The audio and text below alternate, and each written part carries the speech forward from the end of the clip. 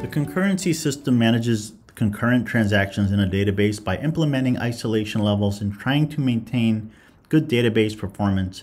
However, there's a trade-off between isolation levels and performance, so locking is a technique used to handle this.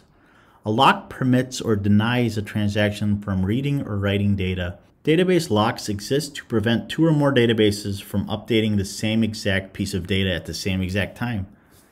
A shared lock only permits a transaction to read data but not write data. Concurrent transactions can have a shared lock on the same data. An exclusive lock permits a transaction to read and write data, and if one transaction holds an exclusive lock, then no concurrent transactions can have a shared or exclusive lock on the same data. Lock scope is the set of data that is reserved by a lock. It's typically a single row of data so that other rows can be accessed by other transactions. Lock scope could also be a block or the whole table in the case of where a transaction needs to access several rows of data. A lock scope could also include indexes. The concurrency system figures out when to grant or release locks by monitoring active transactions. Lock requests are handled by the lock manager, which tracks, grants, and releases locks. The concurrency system implements each transaction's isolation levels by requesting shared and exclusive locks as needed. And the concurrency system also reduces the duration of transactions that are waiting for locked data by minimizing lock scope. So 2PL stands for two-phase locking, which is basic, strict, or rigorous. A serializable isolation level means that a transaction is independent from other transactions. And there's three types of two-phase locking, which help prevent conflicts and ensure serializable transactions.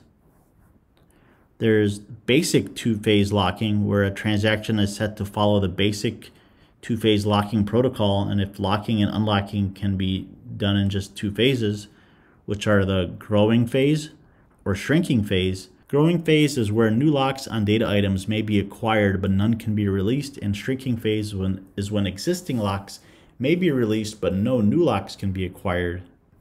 Strict two-phase locking is when a transaction must hold all its exclusive locks until it commits or aborts, and most relational database concurrency systems implement this type. There's also rigorous two-phase locking, where a transaction holds both shared and exclusive locks until the transaction commits or rolls back. And this type is easier to implement than strict, but not as efficient because shared locks are held longer.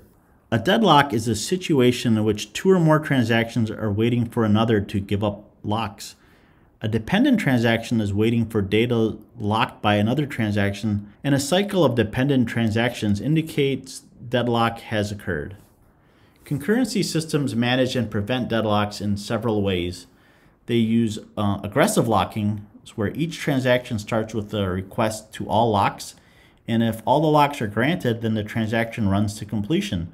And if not, the transaction waits until all other transactions release the locks. Then there's data ordering, and the data is ordered, and each concurrent transaction takes locks in order. There's timeout, where each transaction requests the lock rolls back if the lock's waiting exceeds a fixed period of time set by the DBA. And cycle detection, where if the concurrency system discovers a cycle of dependent transactions, then it selects and rolls back the transaction that has the fewest locked rows or most recent start time, whichever is easier to manage. Snapshot isolation is a popular alternative to two-phase locking. Snapshot isolation is an optimistic technique which executes concurrent transactions without locks by creating a snapshot of the data, so the transactions never wait but may sometimes restart if all the operations are processed. And it works in this way. First, it makes a snapshot or a private copy of the data that's read or written by the transaction. And then it writes updates to private copies of the data. And then it determines if there's any transaction conflicts with an update, and then it writes updates to the database or just rolls back the transaction. And there's also a serializable snapshot isolation, which is a serializable version of a snapshot isolation, which ensures serializable schedules when isolation level is set to serializable.